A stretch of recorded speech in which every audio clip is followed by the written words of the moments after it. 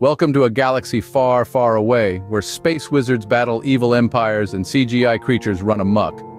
Today we delve into the much-debated Star Wars Episode 1, The Phantom Menace, a film as divisive as it is disappointing. Buckle up, because we're about to venture into a galaxy where not even the Force can shield you from poor writing and cringe-worthy dialogue. Let's kick things off with everyone's least favorite Gungan, Jar Jar Binks. Brought to life by Ahmed Best, Jar Jar embodies all that went awry in the prequel trilogy. With his nonsensical speech and clumsy behavior, he's less a character and more an infuriating CGI catastrophe.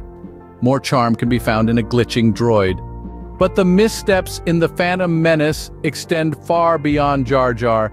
The stiff performances of Hayden Christensen and Natalie Portman, coupled with George Lucas's lackluster direction, make this film a textbook example of how not to create a Star Wars movie. A Rock and a Wookiee exude more chemistry. However, no Star Wars film is complete without exhilarating lightsaber duels and dazzling visual effects, and The Phantom Menace delivers in these areas. From the electrifying Tatooine podrace to the climactic duel between Qui-Gon Jinn and Darth Maul, there are nuggets of genuine excitement scattered throughout the film.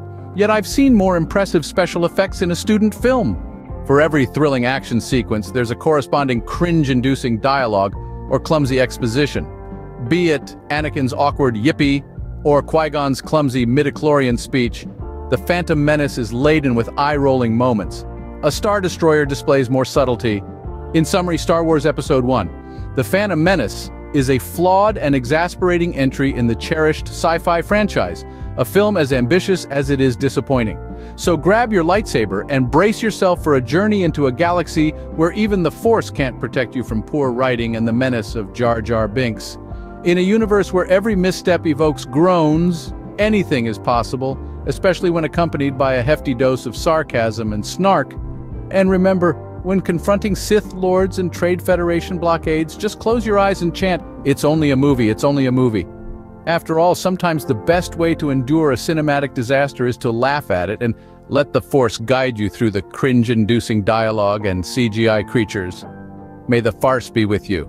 Don't forget to like, share, and subscribe, and leave a comment about your thoughts on the video and the movie. Make sure to check out other quirky reviews. Stay quirky.